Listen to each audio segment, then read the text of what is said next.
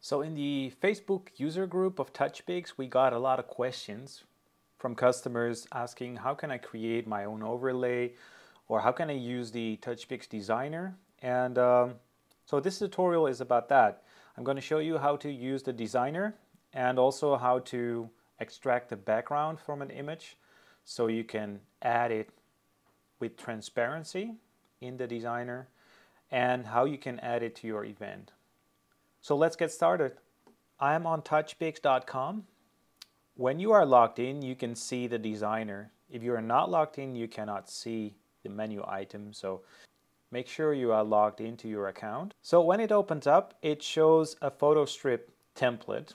But since we are creating a template for a 360 spinner, usually you would use Slomo. So let's go to templates. And I select Slomo overlays here. Okay, let's scroll down. I want to add a landscape template because you can see it starts with portrait. You have square, landscape, and this is a very long landscape and a long portrait variant. So let's add this one, Slomo overlay 3. I click here and you can see it changes the canvas. Next thing I want to do is I want to add some artwork, but that's not so straightforward as you might think. I mean, you can get files, images from the internet, or take them yourself.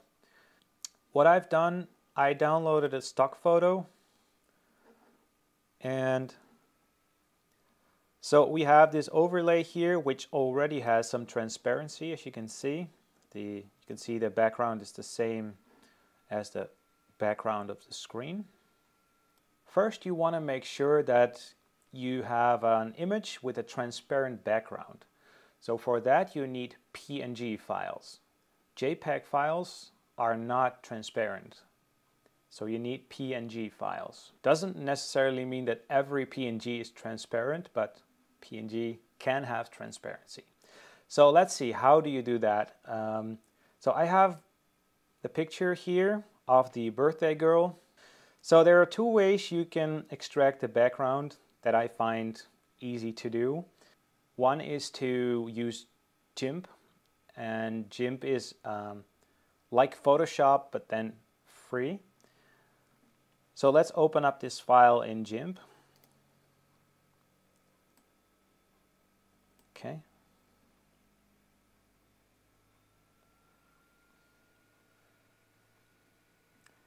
Okay, this is fine. Keep. So the most simple way to extract a background is just to cut away everything else that is not necessary. But to make the background transparent in GIMP, it's necessary to add something. So right click on the layer here and click on Add Alpha Channel before you do anything, because otherwise it won't extract your background. So now what I do to extract the background is I select this free select tool and I just start making the selection. I'm going to do it very rough because it's just for the purpose of illustrating how you can extract the background.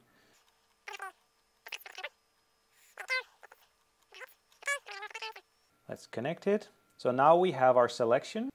I just hit delete on my keyboard and it will remove that part of the background. Now we have an active selection, and how you can remove an active selection is by going to select and select none, which will remove the selection. So now we still have two purple areas here that I want to remove. So let's click on tool again and let's remove the purple part. And I hit delete again. And let me deselect it. The only thing that's left to do is to save this file as a transparent PNG. So let's go to File and go to Export As. And then you go to Show Select File Type. And then you scroll down. Let's see, PNG, where are you? Here. Okay, so now you can see the file extension has changed to PNG. Let's click on export. It's fine.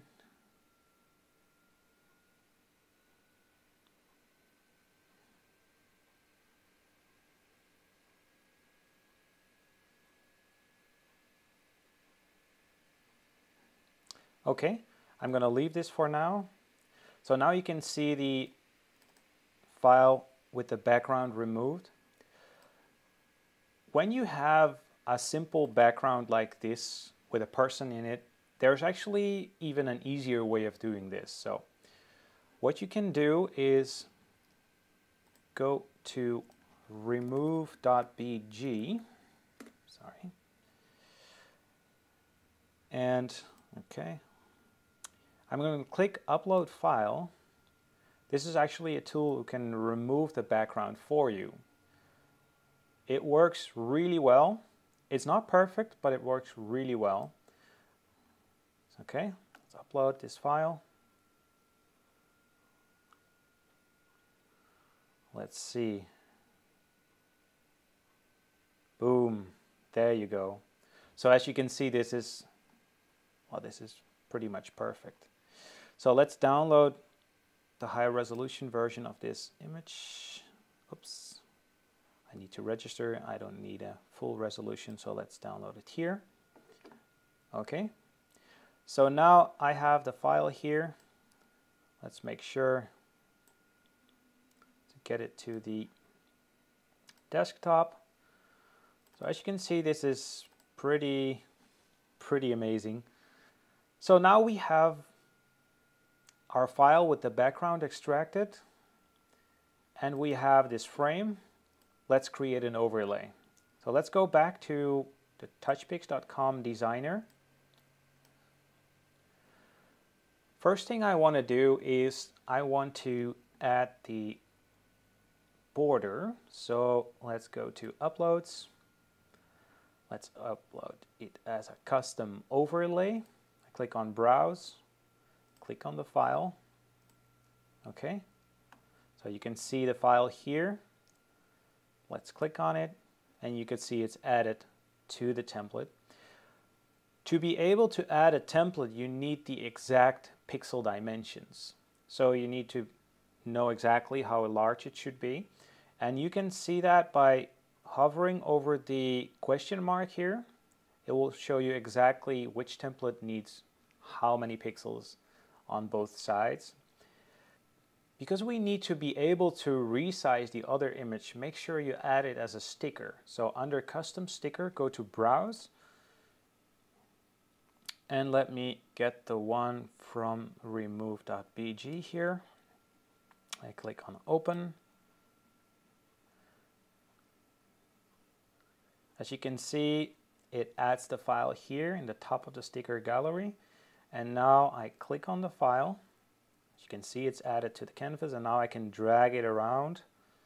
Let's make it a bit larger here. You can see. Let's put our party girl in the corner. Okay, I like this. Let's add some text. You can do that by clicking on the text section on the left side. I click on large text, and let's drag this into place. Let's double click here and add some text. Birthday girl. Okay, all right. Let's drag this to the side so you can see this fits nicely. Okay, let's click somewhere else in the canvas to deselect it, and click and drag to position it. So what I want to do is I want to give it a color that sort of matches the template. Not exactly the same color, but color that matches.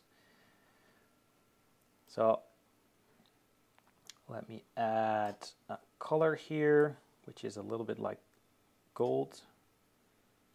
Okay, accept. Yeah, perhaps this can be a little bit darker still. Okay, let's change the font. You can do that by clicking here, and let's see.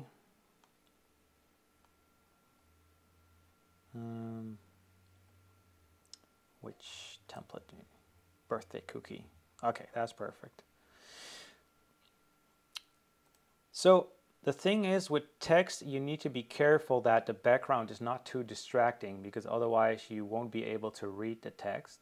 So what I'm going to do is add white here. So if the background is dark, you can see the white, and when the background is light, you can see the orange or the brown. So let's duplicate this layer by clicking on it and click on duplicate here. So you get basically the same text. You get exactly the same text. And let's move it on top here. If you can use your arrow keys to position it correctly. Okay. Now let's make it white. Drag it here. Let's accept. Okay. Now you can see birthday girl. You can move the layer down by clicking here, move down button. Yeah, I think I like this. The only thing that I don't like, to be honest, is the position of the golden border. So what I'm going to do, I'm going to remove the golden border by going to uploads and by clicking on the minus here. So what I'm going to do, I'm going to add the border as a sticker now, so I can reposition it. So I go to custom sticker, browse, and I'm going to add it again. Okay, click on the file, open, and I click to add the file once more. And now I can reposition it, scale it to whatever I like. So I make it a bit larger so we have some more, it's more like a real border for the whole thing. Okay, I'll make it a little bit smaller.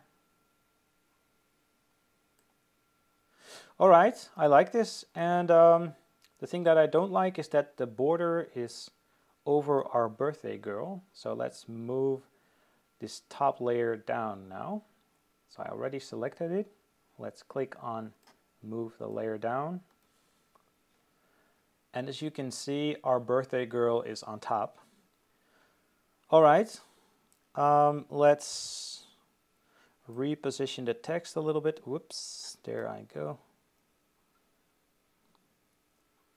Okay, let's use the arrow keys to position everything correctly. If you want to send this to a client, you can do that, but you cannot save the file in the designer. So, but if you want to send a quick example to a client, you can click the download button here. So you can click on this file, and then you have an example to send to the client. So what we do now, we can add it to the event. So I select my event here and click on Add Template.